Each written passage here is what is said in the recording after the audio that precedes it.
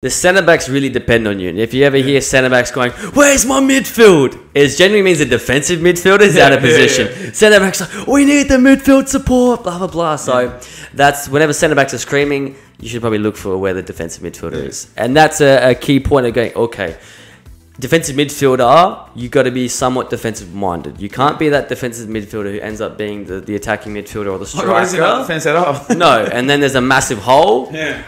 So as a defensive midfielder, your first thought is, cool, can I provide cover for the centre backs? Meaning, cool. What I like to say as a defensive midfielder, can you make sure you're blocking the passing lane to the striker, but also in a position where if they pass to the number 10, meaning the opposition passes to their attacking midfielder, he's your man.